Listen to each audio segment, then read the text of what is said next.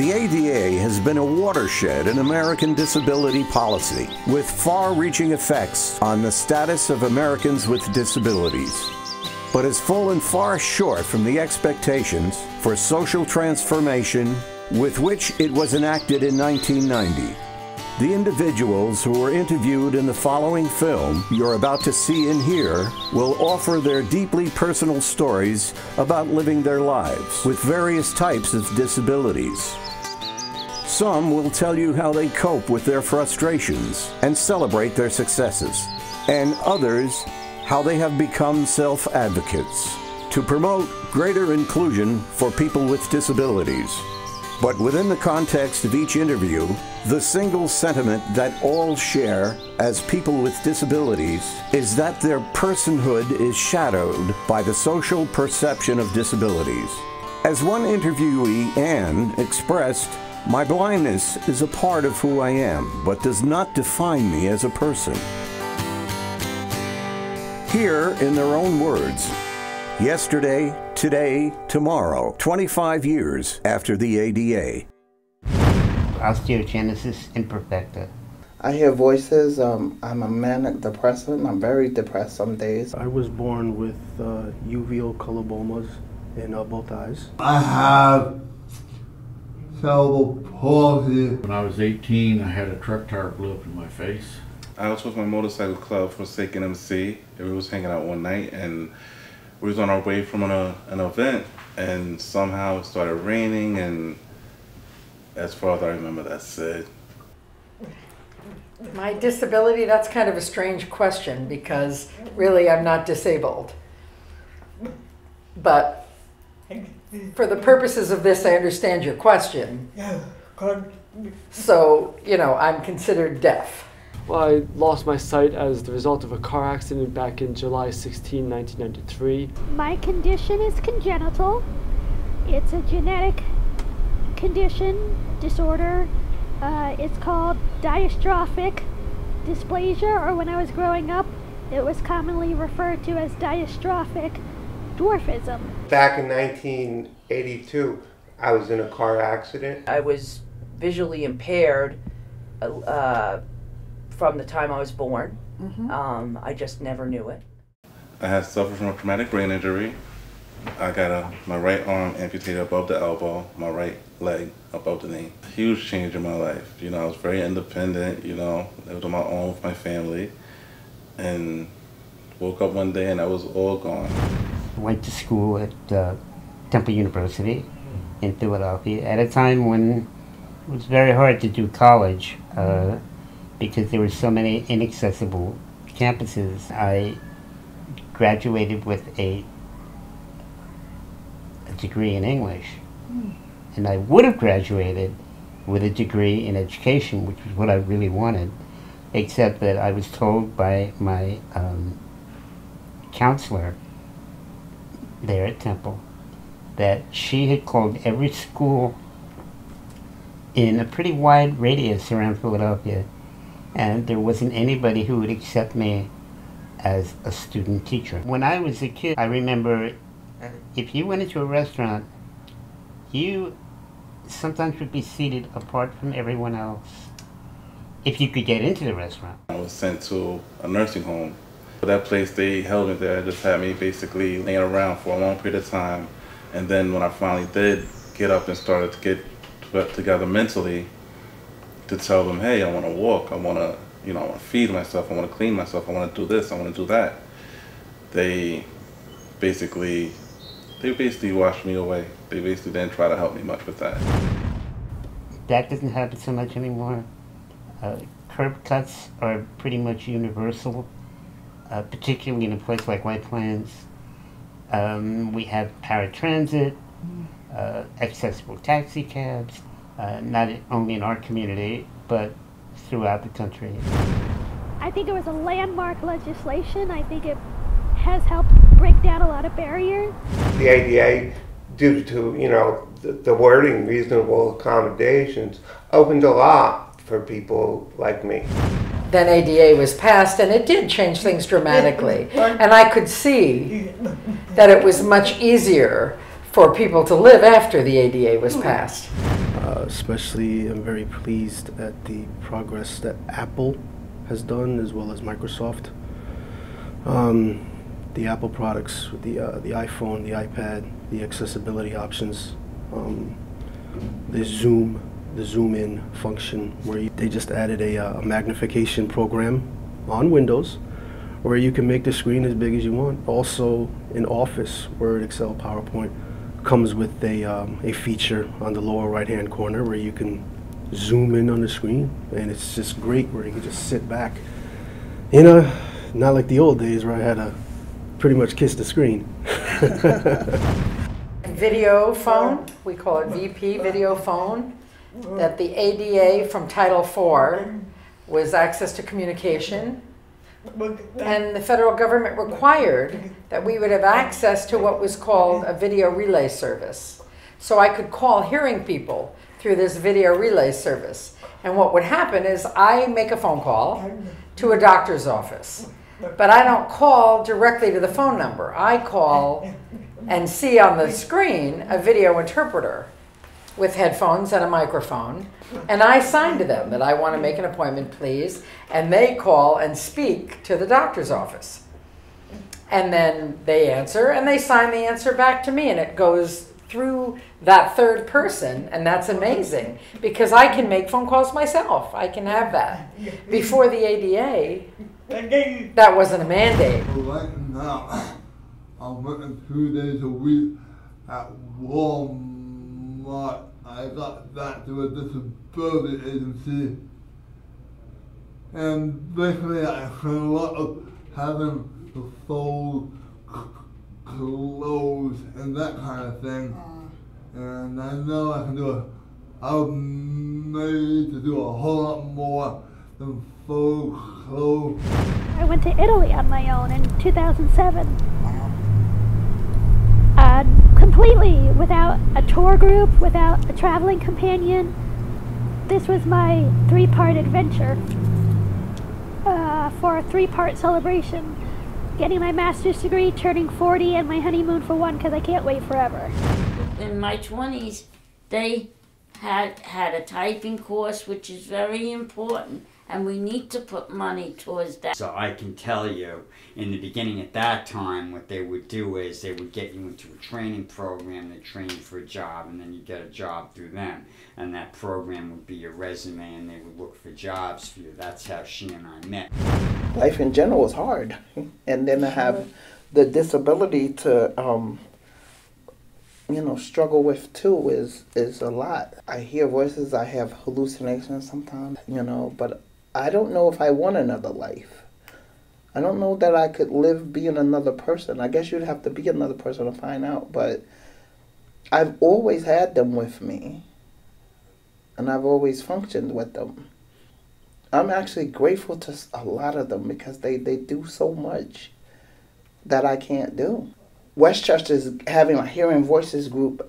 I'm going to be running a group called Hearing Voices so that we all sit around and we talk about our voices and what we're doing to feel better about ourselves, and how in England it's accepted that people talk to themselves, but the United States is very uncommon, and we're stigmatized and looked at as crazy, and we're actually just not crazy. And so I'm very excited about that because now I get to maybe, let's just say, cross another plateau of not being ashamed of having to have a disability.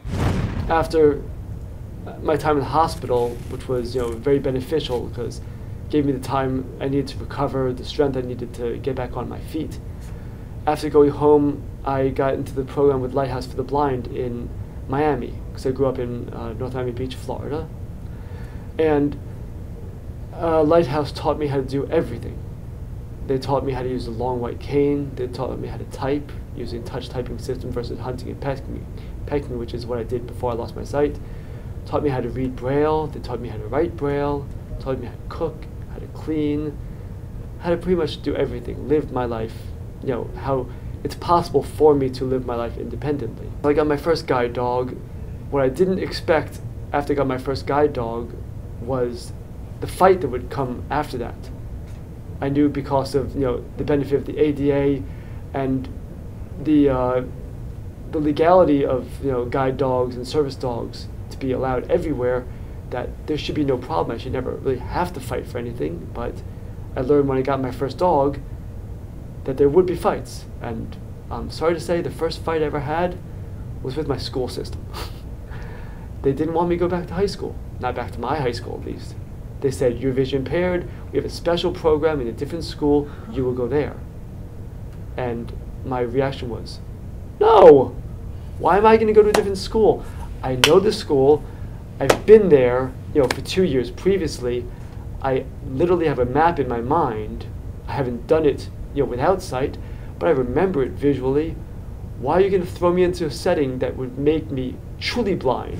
I had several friends in Wichita that were wood carvers, and they were stupid enough to give me a sharp knife. And we took over from there and started out with small stuff, just a cheap set of tools from Hobby Lobby, and graduated into the menagerie of knives that I have now. It's still a work in progress and always will be. The thing with life in general is you get out of it what you put into it. Like ADA, has come a long way. They've got a long ways to go. It's always going to be an uphill battle, and no matter what we do, because everything changes. But I think the framers of the legislation in Congress didn't go far enough in terms of spelling out remedies and making things easy for people to follow in terms of guidelines for building with access codes. We're celebrating the 25th anniversary of the ADA.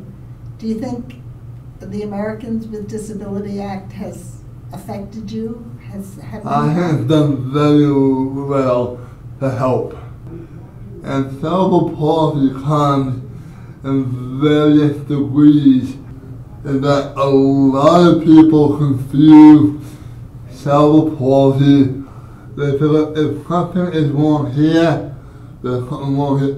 And that's because there is a serious lack of education on what the cerebral palsy is. And that's what we need to do for the young people that's just starting out. And it's not just that, okay? It's not just that. Like I said, going back to these training programs, you need to be able to do that. Because some of these jobs that they get people, all right, we're at a point where we're going to be retiring for years, so it's not going to matter. When you get these young kids in their 20s, how are you going to be able to live doing a job, doing bagging, doing carts, stuff like that? You're going to want to get them into some kind of an entry-level job. That's where they need to be able to get.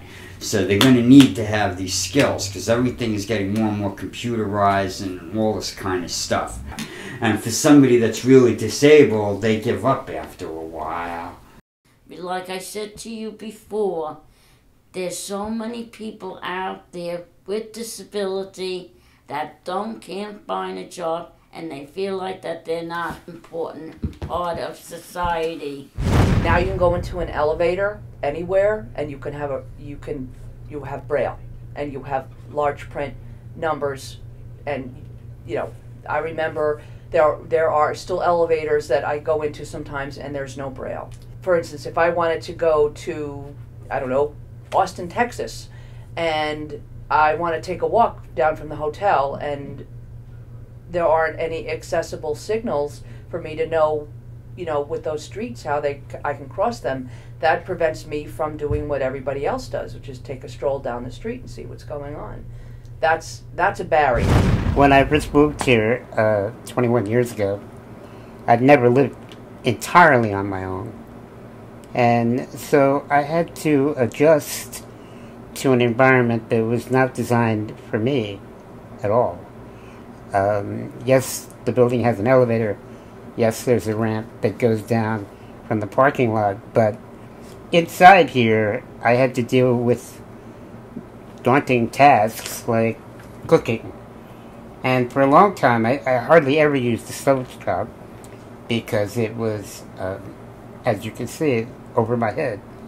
And I never made anything like eggs or pasta.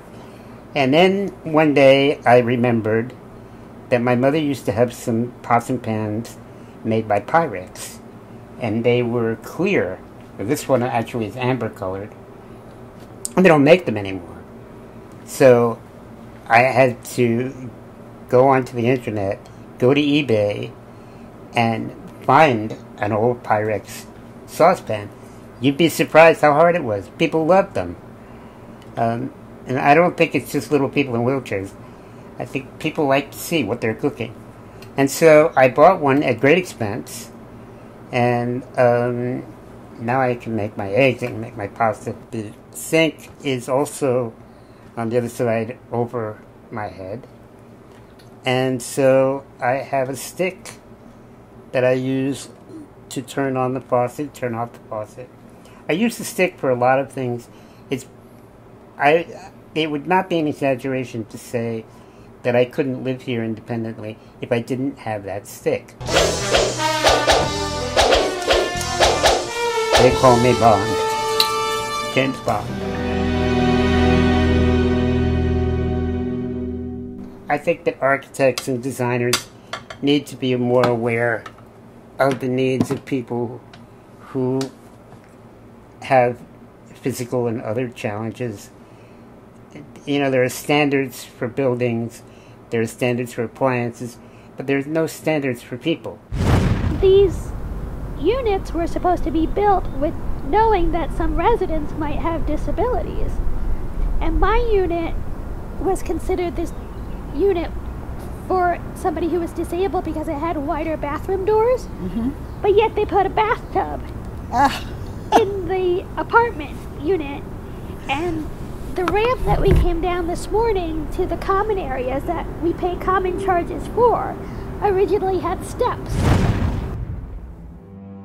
As you have just heard from the individuals in this film, the ADA has positively impacted many of them in significant ways, while others have expressed that it hasn't done enough to remove the social barriers that prevent their full inclusion in community life. Although the Americans with Disabilities Act is a crucial landmark piece of civil rights legislation, it can do a lot more to address attitudes and acceptance which contribute to stereotypical biases that keep people with disabilities in institutions against their will and deny them opportunities for gainful employment. Today, as we celebrate 25 years of evolving equal opportunities for people with disabilities, let us also be attentive to the work ahead that still remains to be done.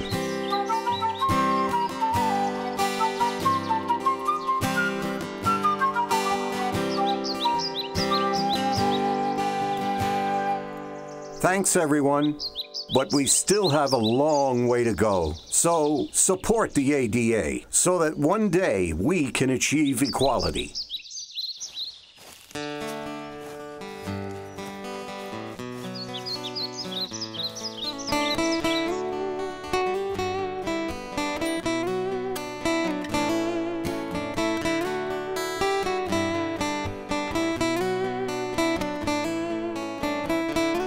Ending credits roll. Writer Lisa Terracone. Produced and directed by Chaz Menendez and Chelsea Marr. Producers Susan W. Cole, Liz Mark, Lisa Terracone.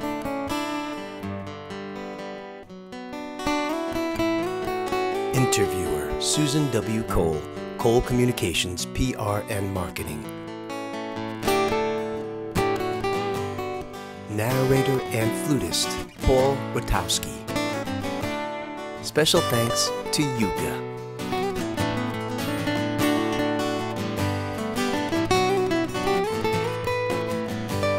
Original score, Lou Barisi, Paul Rotowski, Chaz Menendez.